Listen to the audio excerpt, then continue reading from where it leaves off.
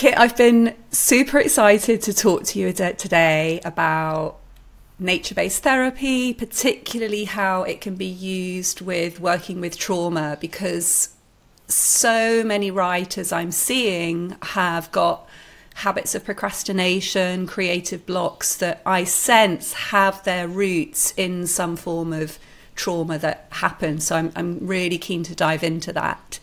But I'd love to start with your origin story. So you're a nature-based therapist, but how did your path lead there?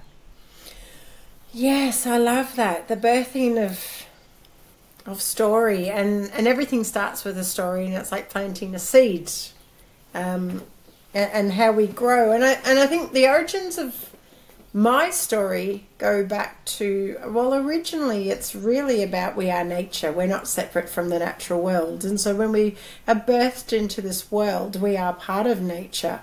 And that goes back to Indigenous worldviews. And on my paternal side is Wampanoag. And I guess I've always had a very deep connection to my Indigenous heritage. And from a very young age, I played a lot in nature. I spent so much time in nature. In Vancouver, where I grew up, our back door, we were climbing trees, mud cakes, picking blackberries, skating on ponds in winter, building igloos and snowmen in our backyards.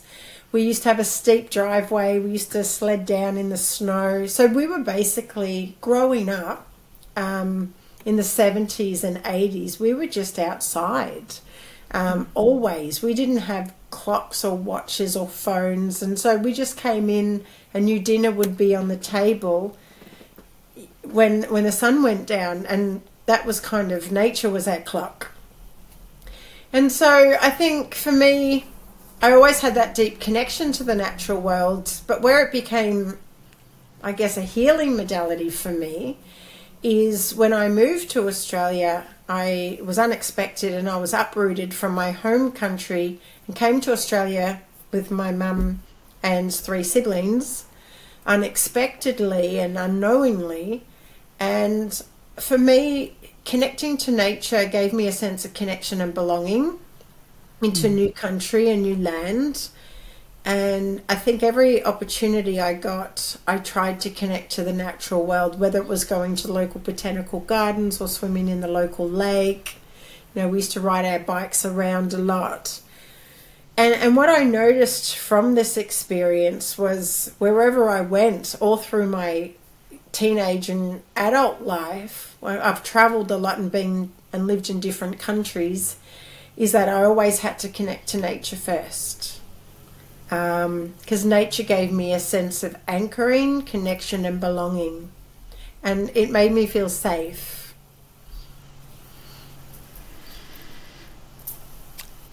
That is so important, and I'm so glad that you shared it, Kit. This idea of being uprooted but already having that practice of being able to connect with nature, because I think that can be a place that those of us who, that's probably my ancestors coming in. That can be a real place of those of us who have experienced trauma. We've experienced that uprooting. We don't have that sense of safety, and we don't have a habit yet instilled in us of a place that we can go and have that deep healing connection. I know that you've written in one of your blog posts that those sort of formative childhood years, if they are spent in nature, that can be so vital. So it's really making me think you kind of have already had that relationship instilled in you, so you were able to go back to it when you had that uprooting experience. But it's making me think of a lot of the writers in my audience where we have that innate drive for connection, but it's a dysfunctional drive. We're trying to connect, possibly in areas that we're not going to receive that connection. I can see you nodding. Can you talk a little bit more about that for someone who's like, I don't feel safe, I don't feel connected, and I'm trying to sort of get connection through my work, but it's not happening. Yeah, and look, it's the same.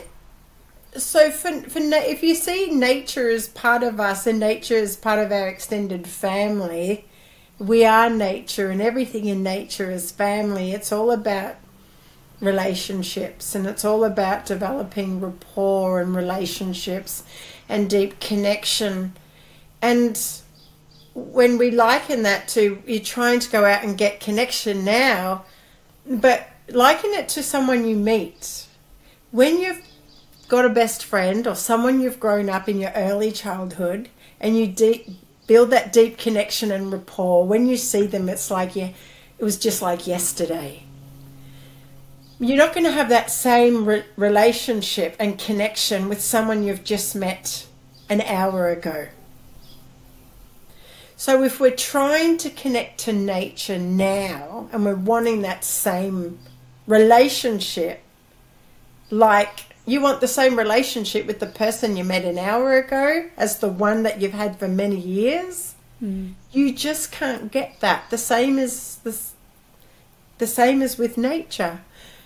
If you develop that relationship with nature for many, many years and it's instilled in you, that relationship will be so much easier to attain in the present moment. So you're not trying to connect, you just connect. It's the same with our friendships, long-term and short-term. There's no difference, if that makes sense.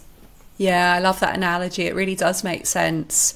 What it's bringing to mind, Kit, is so let's say we either didn't have that relationship with nature growing up, or perhaps we did have that relationship but we lost touch with it, which is possibly more relevant to my case. I experienced a sense of it calling me back. But I'm also seeing people who don't have that connection with nature are feeling that call, because if we look at the world today, people are wanting to slow down. They're sort of seeing themselves on their devices and living a fast-paced life, but they're wanting something different. And I sort of sense that this is the call, and maybe it's an ancestral call. It's the slowness of our ancestors kind of coming through our genes and that collective unconscious to remind us of a place that we've forgotten, which was slower. You know, you talked about living according to nature's clock, which is so gorgeous. So I want to bring this conversation towards the people in my audience, the writers, the creative souls, the creative professionals, who are trying to express, trying to make connection with the world through their art, but they might be struggling for some reason. And I have a sense that some of these struggles do have their roots in trauma, and I'm eager to explore how we can use nature to help heal that. So first of all, it might be they've got creative blocks, or they might be procrastinating, or they might be reenacting patterns of rejection. So I'd love for you, first of all, Kit, if that feels right for you, to just explain what some of those patterns of trauma might be within the context of being a professional, being a creative, like your understanding of how those symptoms might show up, so to speak. Yeah, as you're talking, I'm reflecting on what nature does best. And what nature does is it returns us back to our authentic self, our authenticity. And so when we are birthed, we are our authentic self. And then our life experiences shape who we are and what we become. But we're always our authentic self. But then what society does is we put identities and we attach ego to our authentic self. Then we no longer are our authentic self, and we become far away from our authenticity. And I think that starts in early childhood through our education system. It's also through the experiences that we have with our peers. And, you know, we become removed from our authentic self, and we start to lose the concept of who we are. And that's where the disconnection from nature comes in, and who we need to be. And, you know, when we look at social media and we look at marketing and we look at capitalism and consumerism, or we look at the expectations of our parents, especially for creatives. Oh, you can't make a living out of art. You can't make a living out of music. You'll never be able to make a living out of being a writer. You need to go and study law. You need to go and do medicine. And so we have expectations on who we need to be. But when you take away creativeness from a human, you're removing them from their authentic self. Because authenticity is creation. We're creators. And so we're no longer being the person we are. We're kind of doing what we think other people think we should be doing, or who other people think we should be. And trauma comes in many forms. And so when we look at what is trauma, trauma is an experience that gets us to be removed from our authentic self, or it challenges us around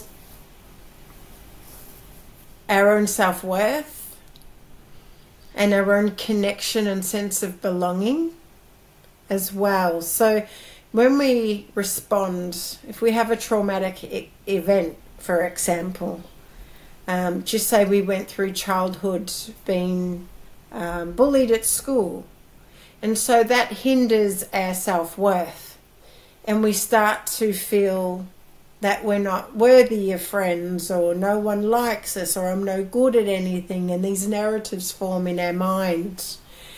And so this goes back to our self-belief. And so when that's hindered, we're always going to have some sense of, I can't do this, or what if it's not good enough? And we get writer's block, or we get creator's block, because we're thinking again about the judgment of other people reading the writing. Are we writing for ourselves, or are we writing for others? And so when we write from a place of authenticity, and we're writing from, you know, the gut brain, our intuition, and not from our logical brain, nature is really good at connecting us to our sixth sense, which is our intuition, and it gets us into the body. And with trauma and stress responses, you know, we go into fight, flight, freeze and fawn. And it's really important to understand what stress response we go into. And how is that represented in our behaviours and our actions. So I specialise working in addictions. For over 20 years I've worked in drug and alcohol addiction. At the moment I work in gambling addiction. And we look at stress responses, and we look at what are the triggers, and what, you know, people reaching out for alcohol on a Friday night to soothe themselves during the week because they've been in a job that they've absolutely hated, and then Friday night everyone goes out and gets drunk, which is quite normal and accepted in our society, that that's just what you do. But it's not a healthy behaviour, and it has implications as well. You know, or do we withdraw? Do we go into fawn? Do we become socially disconnected and socially isolated? And do we stop talking to other people? Or do we flight? Do we run away from all our problems? And again, do we engage in risky behaviours? And so it's identifying what are our stress responses and how do we deal with them. And nature's a beautiful method, nature connection, to be able to be in the body and just return to our authentic self and our authentic state.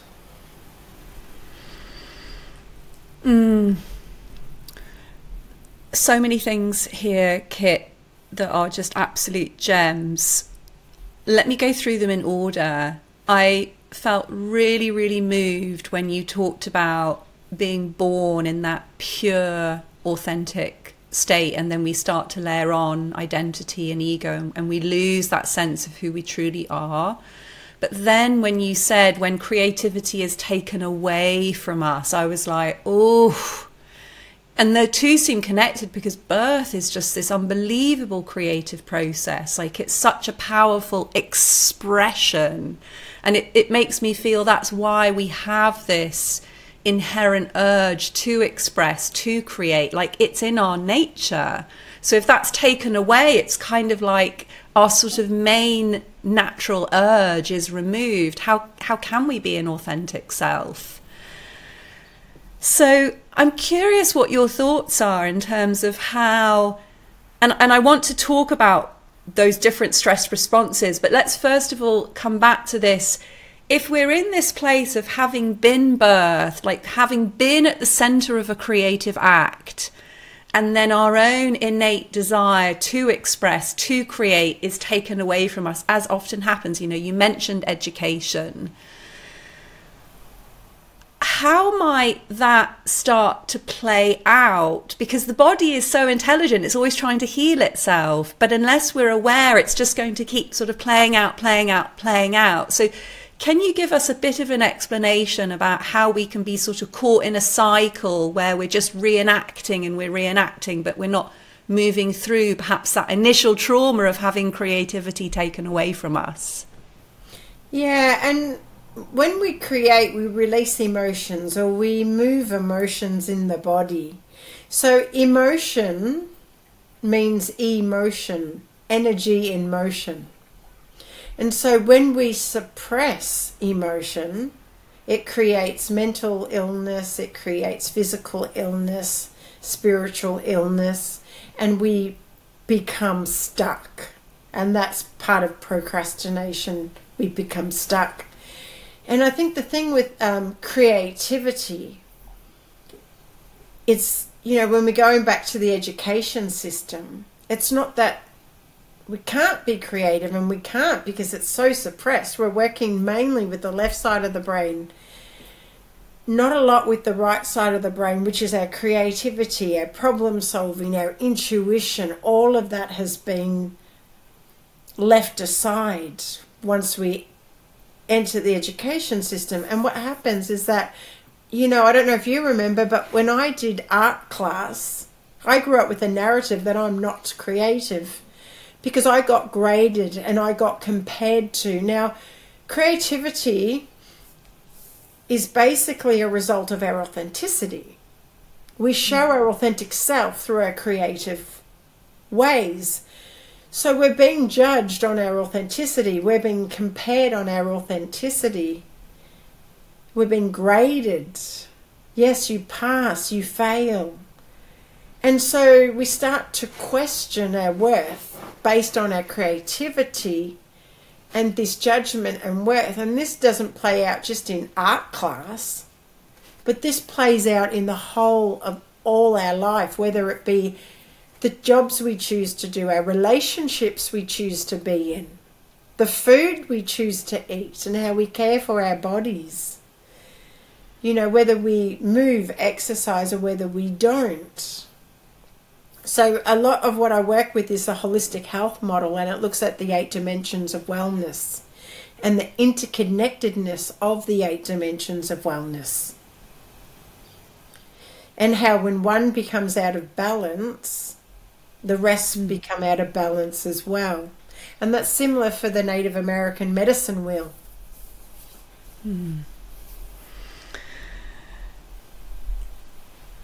Let's dive into this idea. I mean, it's great. I love that you're really helping people understand, okay, if we've been judged for our creativity, our authenticity has been judged, because that creative act is just the pure expression of our authenticity. So we've now got this this traumatic relationship with our authentic self. We've learned to judge it. We've learnt to compare ourselves to others. So you mentioned earlier this idea of the stress response, and you talked about it in the context of the addicts that you work in. Let's go a little bit more into that, because I think what can happen is we're embarking on a creative act because that urge is still sort of trying to come up. It's like that seed. It's you know, it's trying to germinate. But because of our response to authenticity that we've learnt, you know, not now, not good enough, I'm scared of my authentic self. So what might be some of the stress responses that occur to someone who's trying to embark on a creative act, if that makes sense? Yeah, well, you've got the flight, which is running away. So, you know, the one diverting to other activities. So, you know, I'll do this. And I guess that's where procrastination comes in. Yes, because you're sort of, it's making me think, especially if the procrastination has like a physical element, you're sort of getting up from the computer and you're going off somewhere else. So you're sort of almost reenacting that flight. You're running away from your work in progress. Yes, absolutely. And then you've got the freeze. And the freeze is just, that's the writer's block or the creative block.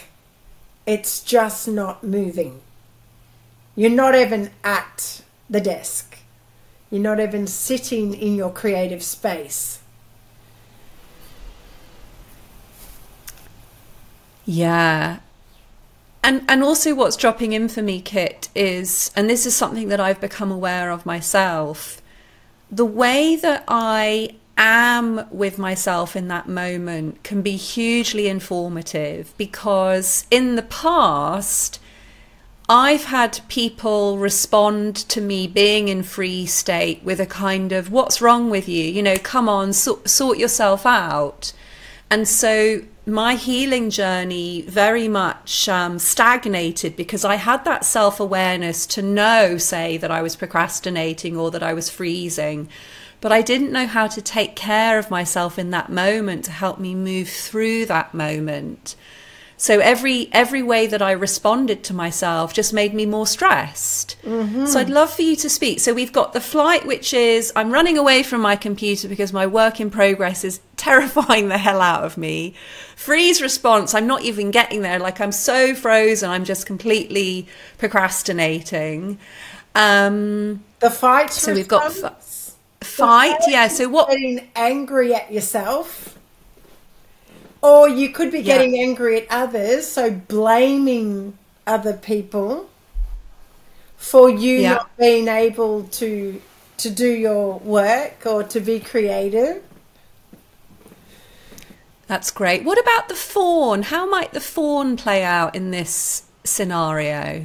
And so fawn again is that bringing on the self-doubt and really kind of curling back into the fetus position of surrendering.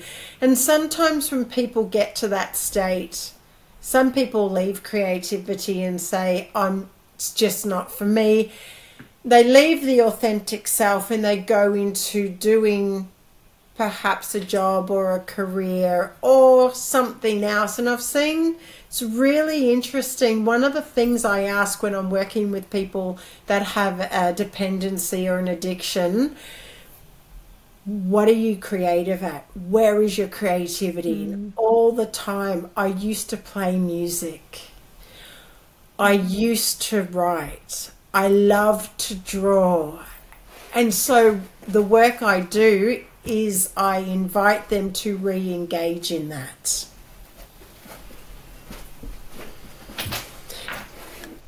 As we're breaking this down, Kit, I'm sitting here with this real understanding of, oh my gosh, with the creative act, we're simply just wanting to come back to being ourselves. And yet there's a huge disconnect because we want to be ourselves and yet we've been programmed to be terrified of being ourselves. Like, what a tricky position to be in.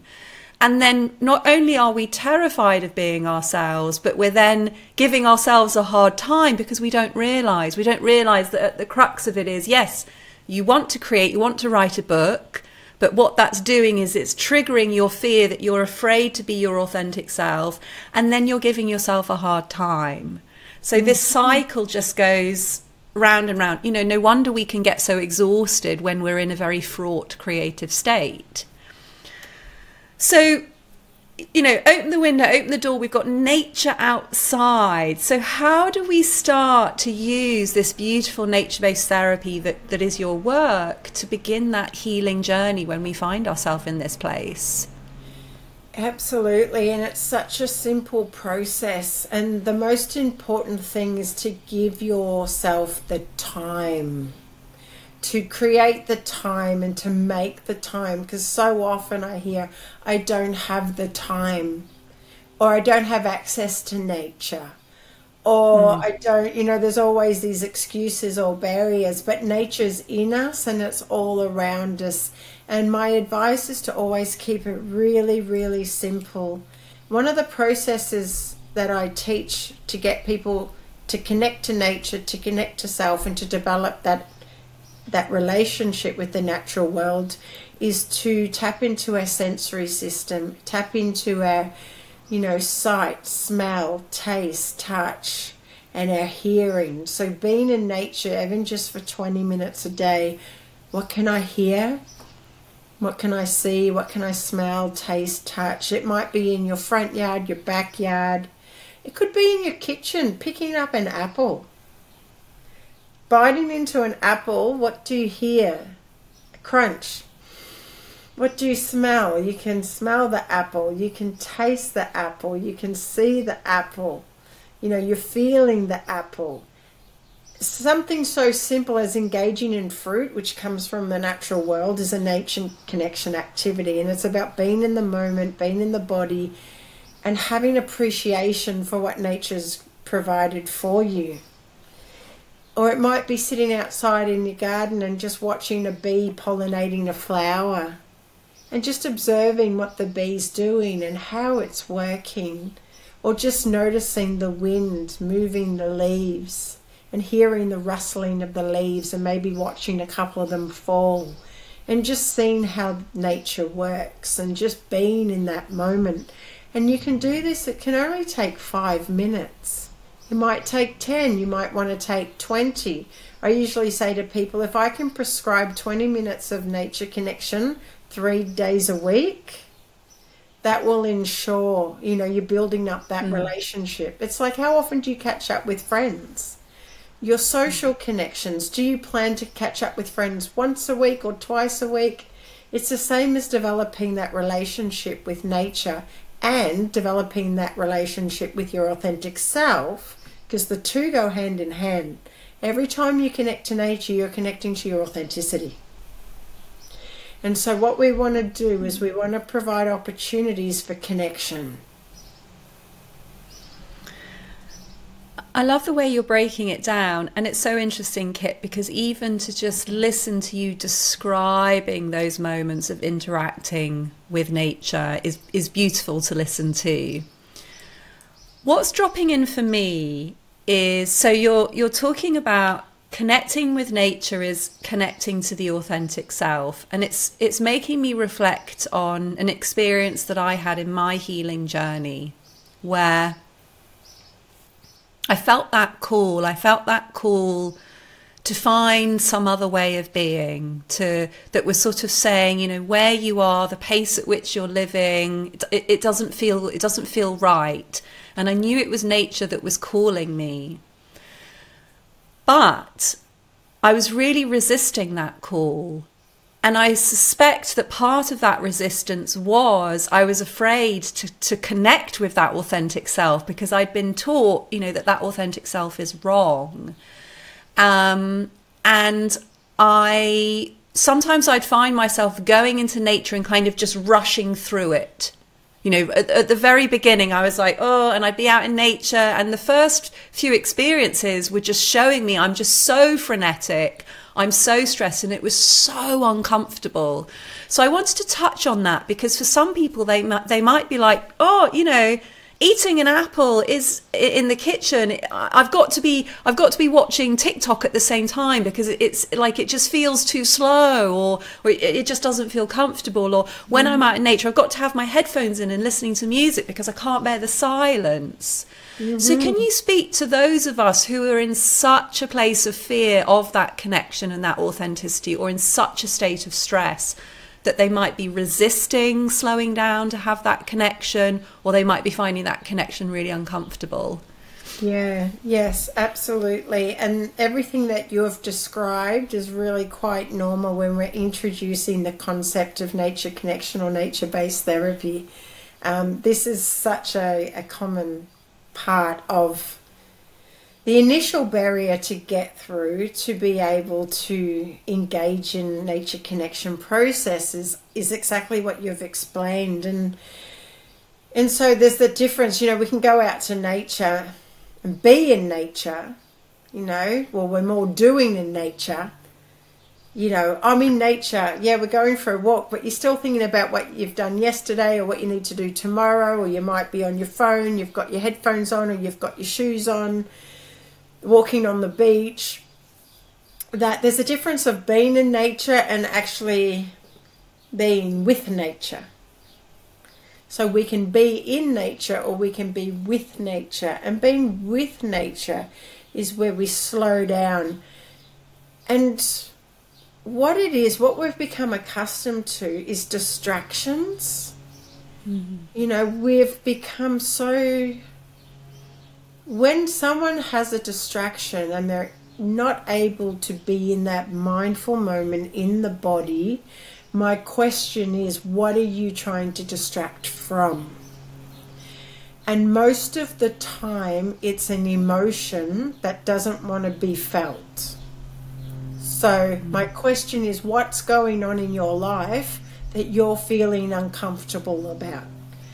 And if we look at emotions, of the emotions of shame or sadness or guilt or emotions of fear, and so we have distractions. People keep busy on the computer, or they overwork, or they're TikTok, and so it's distracting them. But I think more so now in today's age, and the flooding of technology, especially since COVID and lockdowns, what's happened in those 3 years, everything went online.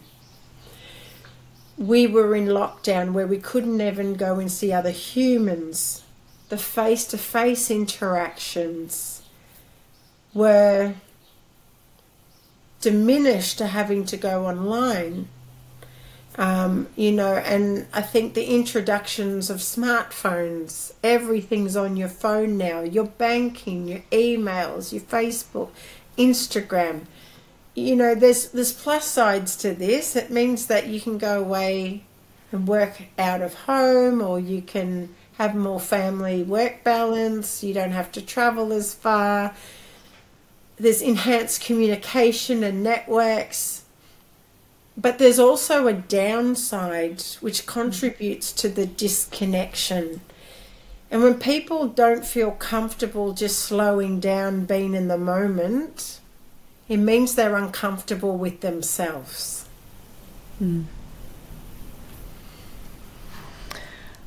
I love that you mentioned that word distraction, because I think that is really playing out, and as you said, very much exacerbated in the last 3 years, because we've become even more in connection with our devices.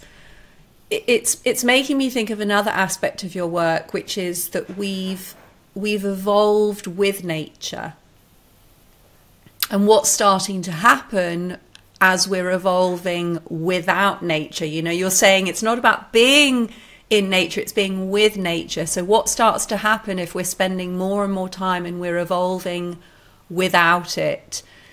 And I'd love to hear your thoughts on this, because we mentioned briefly offline when we were talking about the editing of this show that I don't edit it because I'm starting to watch less and less visual podcasts with those quick edits, because it seems so unnatural to my eye.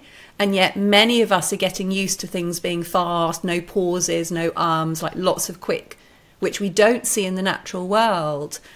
So what are your thoughts about how we've evolved thus far, like in real connection with, and what is starting to happen as we're now continuing to evolve without? Yep, absolutely. And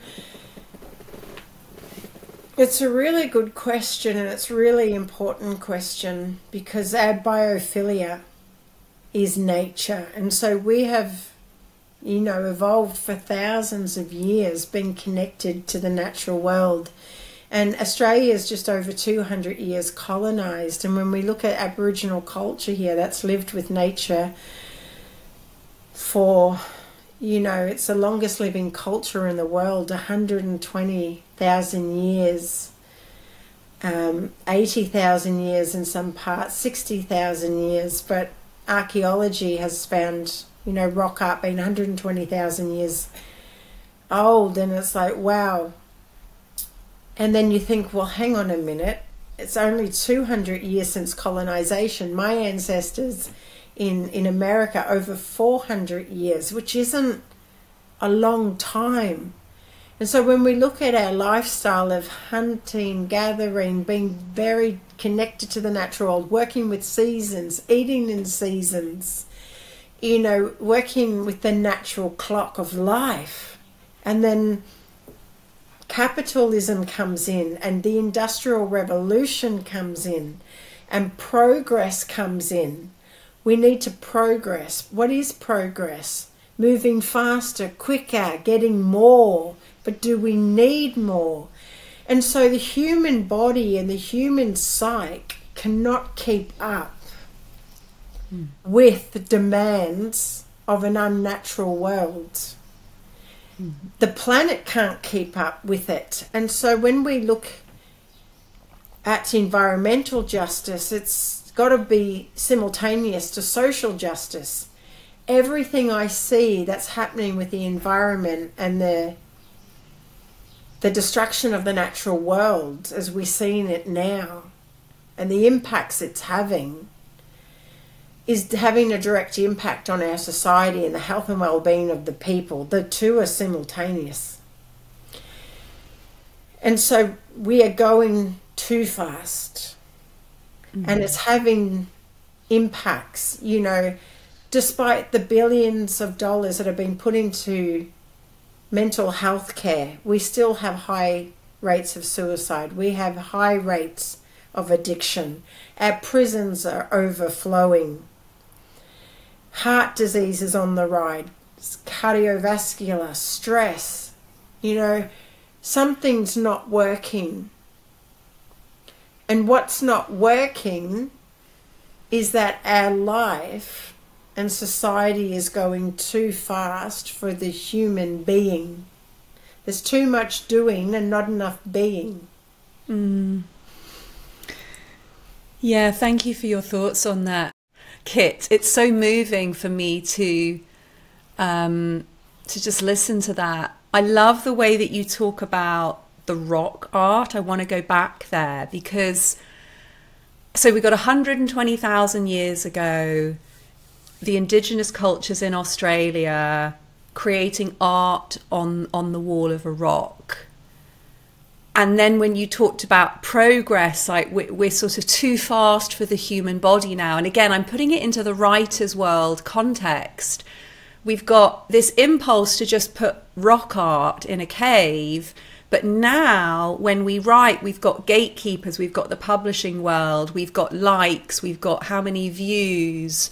So that sort of natural impulse to draw, to create, to express is being received in such a different way. That sort of natural storytelling design that we have as human beings is then being said, no, you can't come here, I'm closing this door in your face. So this sort of very strange evolutionary mismatch going on is my sense as I'm listening to you. Yeah, so we're telling, we tell stories. So Indigenous cultures tell story through art or through ceremony or through dance and through movement, which are all creative means. And so when we look at the Western world, or Western world views of creativity and storytelling, it's often critiqued. But you can't critique storytelling because you're critiquing the storyteller. And when you critique the storyteller, you're critiquing someone's spirit. Because it's our spiritual well-being that's been hindered, and our authentic self is our spiritual connection, and it's our spirituality.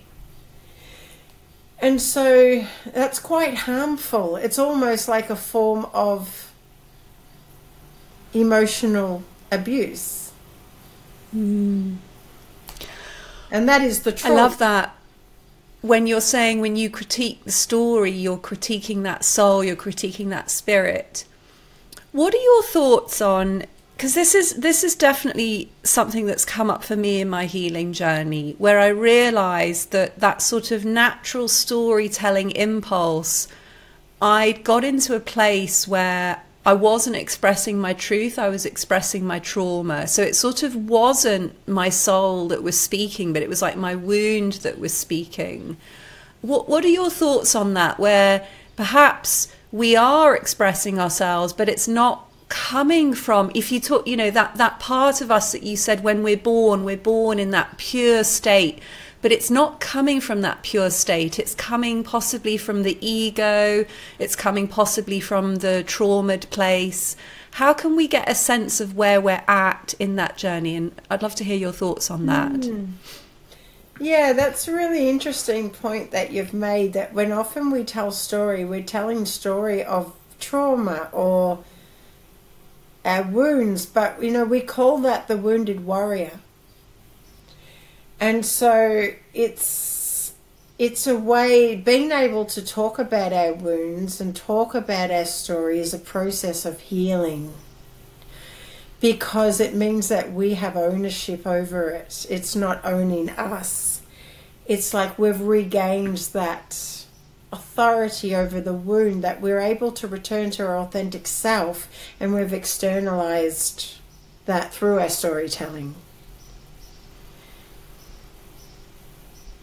Yeah, and of course, in a beautiful container, that can be so healing, can't it? But then if we go back to this example that we're getting ownership of that wounding through telling the story, but then if someone's then critiquing it because that story's gone into a memoir, and we've then sent that memoir to a literary agent, and then it gets rejected. So I'm sort of seeing that very complicated process where someone may not realize that they've expressed their wound, and it's in this manuscript, and that manuscript needs to be taken such care of, and yet it goes out on submission and they don't hear anything for 3 months, and then when they do hear something, it's negative, or maybe they never hear something.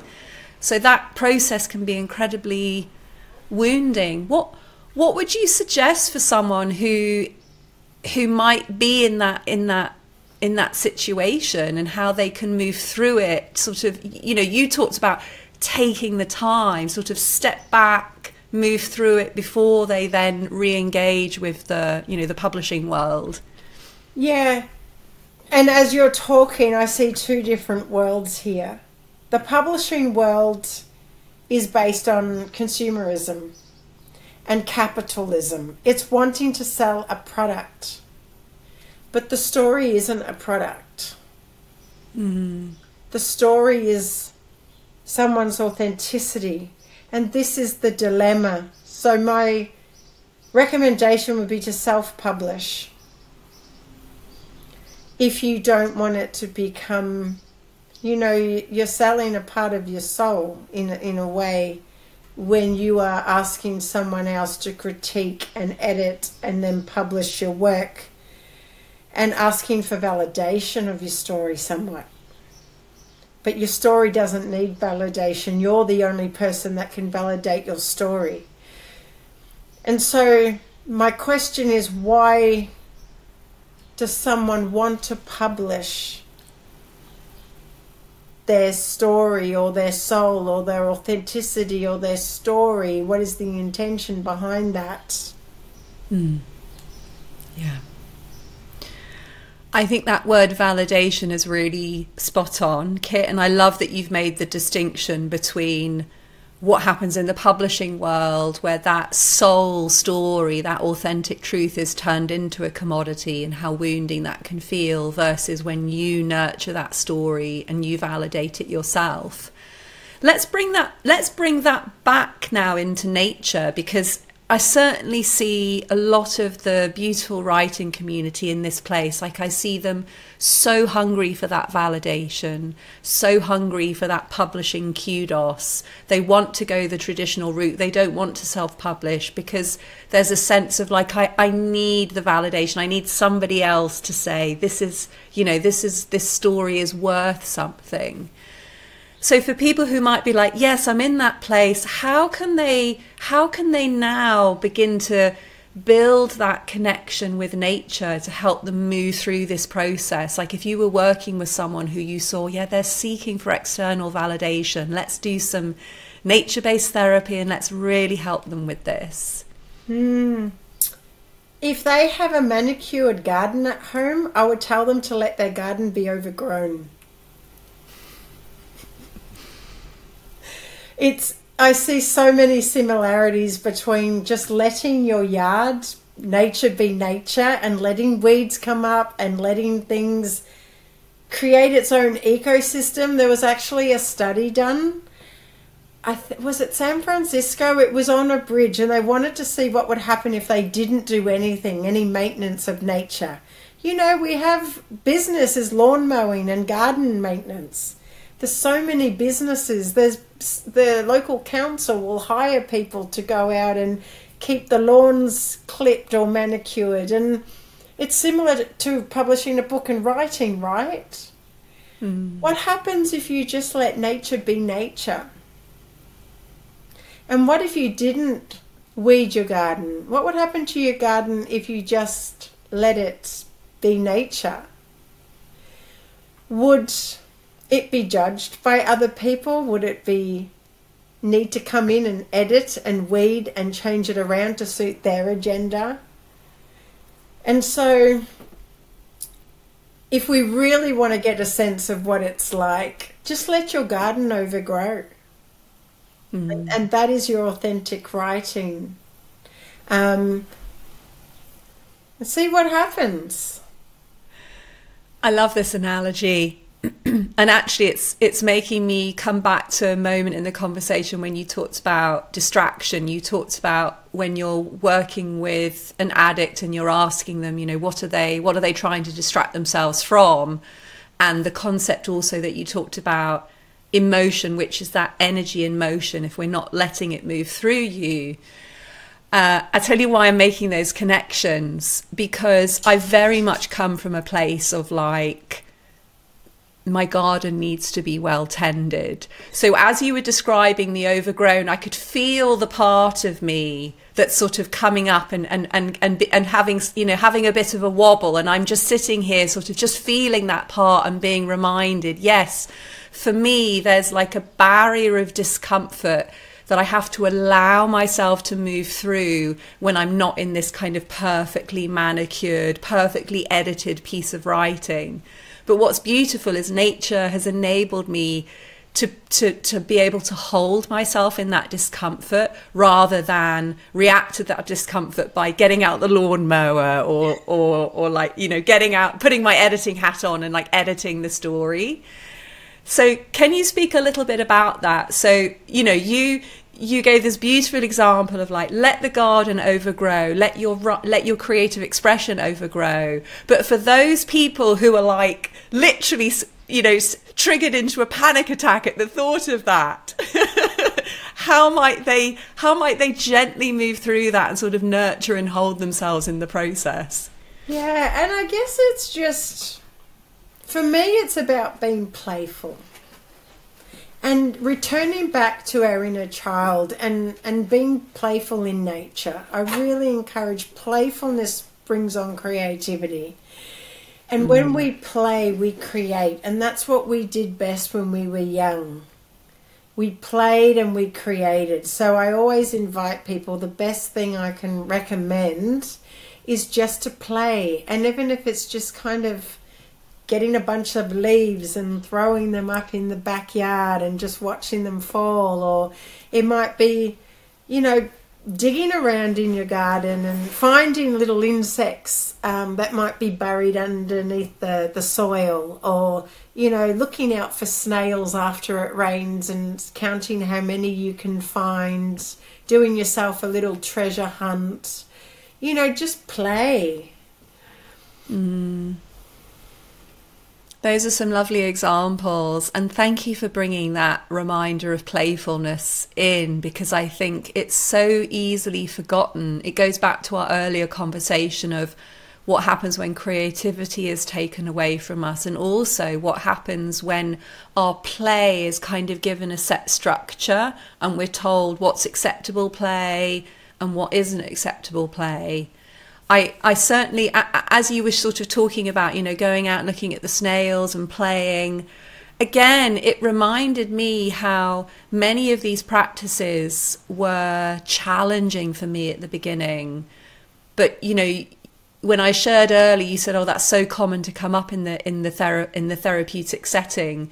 What examples do you have where you might have, you know, a sort of anonymous example where you might have worked with someone who's lacking that play, and they might have had a real challenging journey at the start to bring that play in? How would you have held that journey? Yeah, I guess one of the first things especially is just being comfortable in nature and feeling safe in nature. And you know, it's, I don't have the right shoes on, or it might be it's raining, I don't have a raincoat on, or we don't have umbrellas. So, you know, some of my sessions I do walk and talk therapy. And so if it's drizzling a little bit, oh, we need to go inside and do it in the clinic room. It's okay, like we can just put our hoods on and we can walk and talk. So it's those levels of discomfort for each person. So that's an example that someone would, you know, want it to do the session inside rather than walk outside just because there was a little bit of drizzle, because their comfort level was challenged about what they're comfortable being in, feeling water, even though they might have had a coat on with a hood. So it's knowing people's boundaries and their comfort levels as well. And the other thing is people thinking they're being silly. I work with sand trays and we work with miniatures and we do sand play therapy. And it's people get embarrassed thinking, oh, like this is what kids do. And so they're almost embarrassed to be a child again.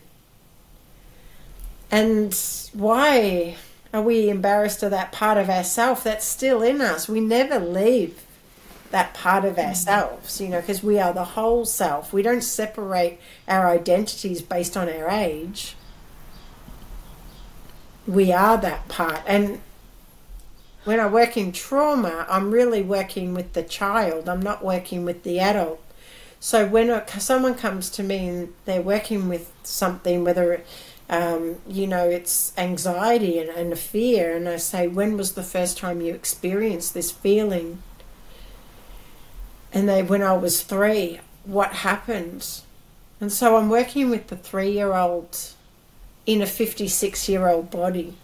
And so I'm, you know, that child, that person, our fears, our traumas are still within us, and that's what we're working with. So why can't we go back and use play like therapy with that part of the self, if that's the age of the trauma? That's the key.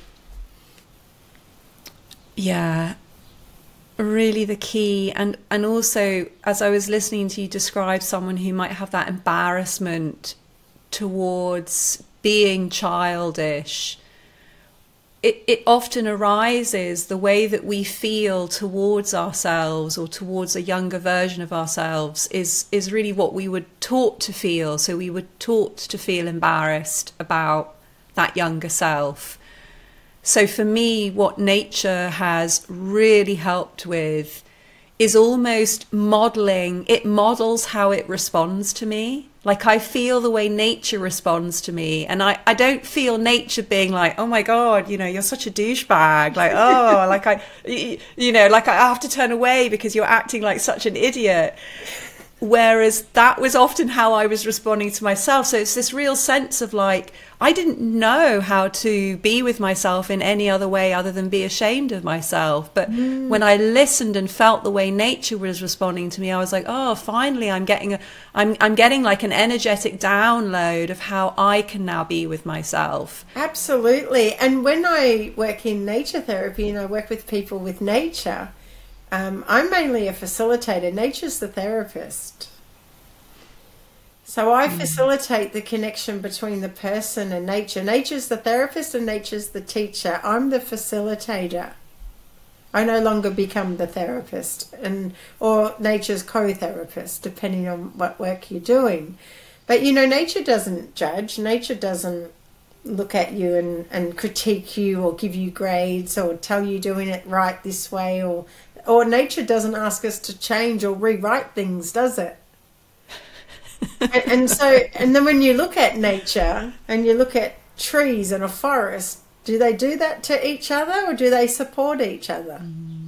Does one tree look at the other tree and say, oh, your branch just fell off, you're no longer a valid tree, or, you know, you're moving too much, you don't have enough, you know, stump on you, that's why you're swaying too far? Like, when you look at the reality of what things are, it seems ridiculous of how we behave as humans, and I question why we do this. Yes, it's an interesting learning that we've taken on. Like, going back to your one of your first comments, to say that we are nature, and yet much of the way that we relate to ourselves and others isn't natural, isn't in accordance with nature.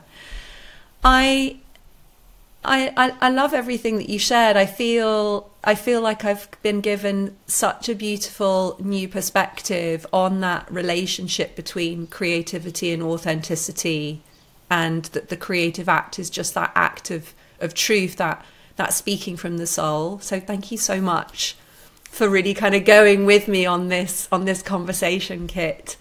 I'd love to just take a moment now, because I know you do some amazing trainings. It might be that you want to speak about those, or it might be that I didn't ask you a question, you know, we didn't go down a certain tangent that you were itching to go down, or something's just popped up in the conversation today. So just anything that you want to reflect on or share as we bring this conversation to a close. Yeah, look, I guess in summarising, it's just an invitation, I think, for everyone to start small and just to notice. I think the first step is to notice. People can get overwhelmed again and critiquing themselves. Am I doing nature connection right? And so that then becomes a barrier within itself, those narratives again. Am I doing it? It's like meditation. We have to close our eyes and hold our hands in a certain way, and we need to breathe in and hold for 4 and breathe out for 4. And to scrap all of the expectations and just simply build relationship and just notice. So, you know, next time you step outside your front door, notice nature, notice where nature is. Every time you're in your car and you're driving, notice where nature is. Notice the trees you're passing, or the cloud formations next time you're outside, or even clear night sky, looking up to the stars. So nature can be accessed 24/7, really. It's in us, it's all around us. And one thing I wanted to add that we didn't talk about, but we did, was when we connect to our 5 senses, we connect to our 6th sense, which is our intuition. And our intuition is our authenticity, and it's our inner knowing. And to always honour that inner knowing. And if it doesn't feel right, then it isn't right. You know, if you're going to go to a publisher or you want to do something, but not feeling right, then it's not the right one. And to sit and wait until it feels right, not thinking logically about what you should do, but does it feel right is something. And yeah, if people want to learn more about what I do run a 12-month advanced accreditation in nature-based therapy. So I train people in nature-based connection work, where you can learn processes to integrate into your practice or the practice of people you might be working with if you've got your own clients, depending what you do. That's coming up in September, and I'm taking applications. The great thing about that is it's basically offered internationally, and it's available for all students, whether you're within Australia or you're overseas as well, and it's all done online. And I have introduction workshops, which is just a 4-hour workshop if you just want a snippet of what I want to do. But I love writing, I love blogging, so keep a lookout for my blogs that I put up on my website as well, naturebasedtherapy.com.au. And I think this has been a lovely conversation. I love sharing and talking about it, and thank you for the questions that you've asked. They've been really thought-provoking, and it just kind of confirms why I do what I do. Oh, I know what you mean with that last point. That's such a lovely place to be in, isn't it? Yeah. And thank you for touching on that point of that sixth sense, and if it doesn't feel right, to wait. And I will also add that sometimes that waiting can take some time. I've been in real places where I've just been waiting and I've almost wanted to just give up, because I'm like, oh, well, the right feeling isn't coming, therefore it's never going to come. But often I find if I hold my nerve, it does come. And the 12-month training, brilliant. And your 4-month ones, they happen monthly, don't they? Sorry, your 4-hour ones, yeah, they happen they're monthly. every month. Yeah, they're every month. Brilliant. And so we'll put all of those links. I tailor them to the seasons. That's something else we didn't talk about, is how do we work with the seasons? So before we finish up, I just want to say that we're in winter. Here in Australia, we're in winter. Yeah. Yeah. And winter's about respite and rejuvenation and rest and slowing down. And it's shorter days, you know, and we move into spring, and spring's about planting seeds and intentions. And summer is about enjoying those intentions that we've set because they're flourishing. And then autumn's about letting go of our beliefs and our narratives and our habits and our expectations. Thank you for adding that bit about the seasons. Yes, because when you talked earlier about you came inside when the sun set and there was dinner, that you were living according to nature's clock, it really made me think about how often if we're on our devices, if we're living according to perhaps what those kind of electronic watches are telling us, this sort of very strange disconnect where we might wake up in the morning and we check our watch to see how well we slept, rather than wake up in the morning and think, how do I feel? How do I feel like I slept? And also, you know, for me in the winter, my practices, they are completely different to the way that my practices are in the summer. And so really sort of creatively, I do fluctuate through the year, and I know that certain practices work better at certain times of year. So I'm really glad that you added that bit about the seasons, Kit. Thank you so much for talking to me today. Thank you so much for joining me. I've really loved chatting with you. No, it's been wonderful. Thanks for inviting me to share.